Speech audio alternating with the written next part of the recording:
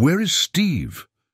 Bingzock looked first at the pair of Terran hands that had appeared suddenly on his desk. Then he tilted back so he could take in the rest of the disheveled Deathworlder. He slowly swiveled one eye, relaxing slightly as he noticed his door was still in one piece. Whatever had happened, the terrifying Terran was not mad at him, at least. Engineer Joshette. This is hardly... Steve, where is he?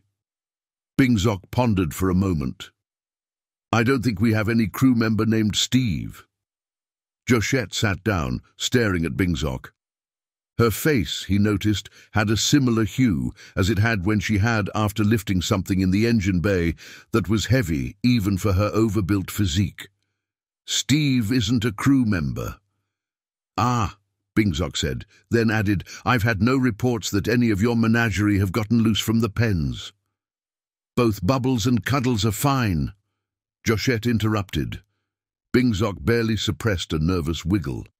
The creature, the Terran in front of him, insisted on calling Bubbles had severely wounded 3 of his security teams before the Deathworlder had calmly walked up to it and booped its nose. One of its noses, Bingzock corrected himself, and it had calmed the beast down. As for Cuddles, best not to think about. The creature looked harmless, but there was a kill on sight order for the species. Ah, so this Steve isn't a new pet, then? No, more of an old acquaintance, and I want to know where he is. Bingzock pondered. Humans, he recalled, gave names to a lot of things that didn't need them. I don't think anyone has been to the armory. Betty, Rosie, Boomer, Baby, Thumper, Daisy, Lil Slicer, Old Betsy, Sparky, Molly, and Little Miss Sunshine are likely fine, especially after what happened last time. But none of them are Steve, and Steve wouldn't be in the armory. And I assure you, Joshette, that none would touch your tool locker. Joshette glowered. No, they damn well wouldn't, but I don't keep my... Steve wouldn't be there. I see. So where would Steve be? Steve should be in my quarters, but he ain't. But your quarter is RNA locked. No one can get into your quarter. Well, apart from software maintainer Dave, that is. The neckbeard? How can he get past an RNA lock? You have to realize, Joshette, the Terrans are remarkably similar in their genetic markup by ship security standards. What you consider a big genetic difference is little more than a reader error for a system that can differentiate between 17 species.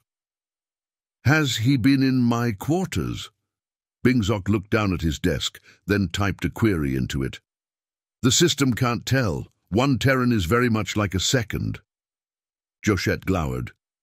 There is a Tri-D pickup down the hall from my... Recordings can only be released to the insurance company after a pirate. Show me. There are lives at stake. Steve.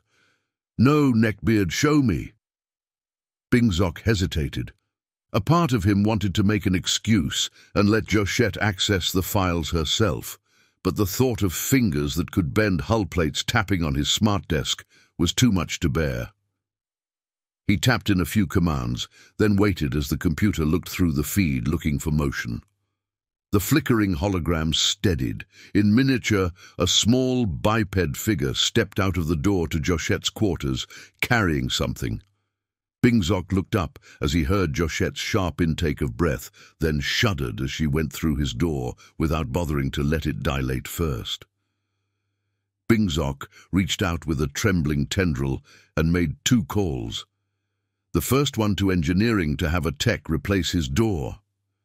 The other to the medical team, to know 1 or perhaps 2 Terrans were likely to need attention later.